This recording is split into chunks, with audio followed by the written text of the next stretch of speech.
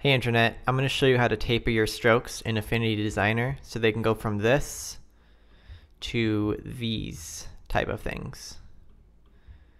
So the first thing that I'm going to do is just create a path, and you want to give it a stroke width of something kind of thick.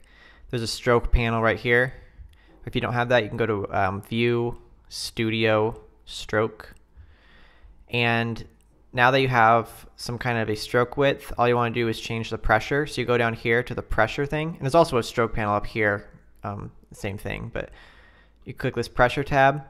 And now the first time I tried this, it was like, wait, why is it bringing the whole thing down? I'm pressing it, it's just like, I understand the idea of pressure. Why is it doing this? Well, you actually hold the Option key. I couldn't find this anywhere on the internet. I don't know why. I didn't look that hard, but anyways, look at it. You can select one side and it will actually taper it like that. Or if you want to add one, let's say you wanted to go from light to thick to light, you just hold down Option and you go like that. So that's how you taper strokes, and it also works for like bendy strokes or paths like that.